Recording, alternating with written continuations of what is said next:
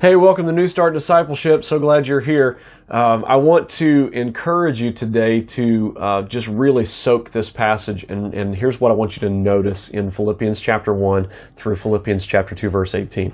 Paul talks about a life that's worthy of the gospel, and then in Philippians chapter 2, as he starts to kind of transition, he gives this beautiful unpacking of the person of Jesus and his humility.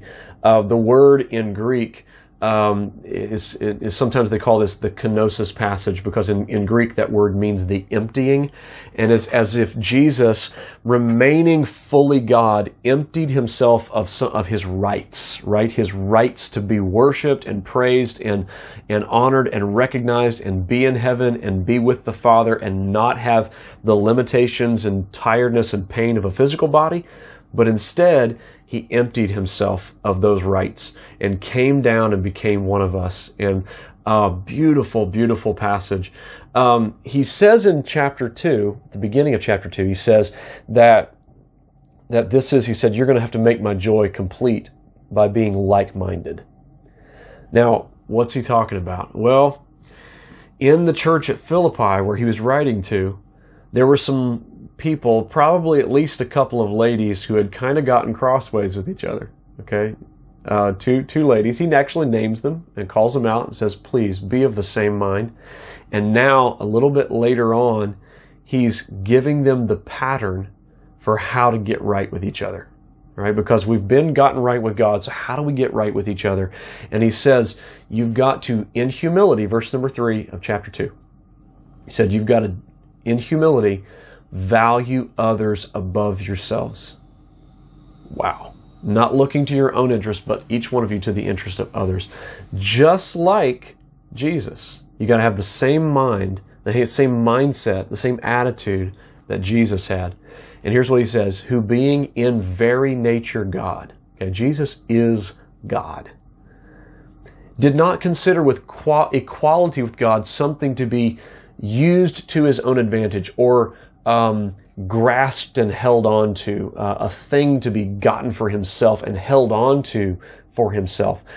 This is not meaning that he wasn't equal with God. It meant that he was, and he didn't feel like he needed to hold on to that. He humbled himself. It says, verse 7, that he made himself nothing. This is where it says the kenosis, that he emptied himself. He made himself nothing, taking the very nature of a servant and being made in human likeness, and being found in appearance as a man, he humbled himself by becoming obedient to death, even death on the cross. So I want you to track this out. Okay, track this with me.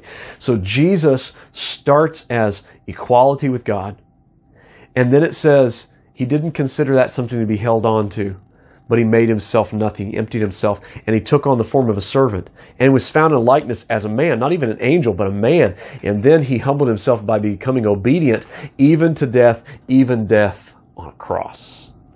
So it's like this continual humbling and lowering of himself.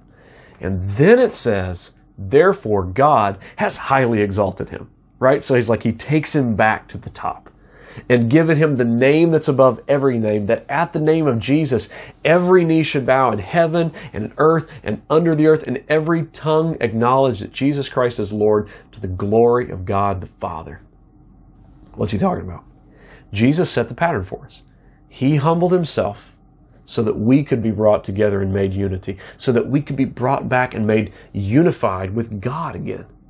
In the same way, we humble ourselves, and God puts broken pieces and broken relationships back together again. Now, this may be good for you and somebody else in your church. It may be good for somebody else and you and somebody else in your home. It may be good for somebody else and you and your family, or somebody at work. What is he saying? He's saying that if you want to have the same mind, the same attitude, the same mindset as Jesus, you got to humble yourself. Lay aside your rights. I know maybe they didn't treat you right? But Jesus didn't worry about that. He laid aside his rights, and then God lifted him up at the right time. In the same kind of way, as a new believer, there's going to be hard moments, but you got to have that attitude. You got to have that attitude. Humble yourself and let God take you back to the top. He'll do it. He'll do it in his time, in his way, at his season when it's right for you. All right?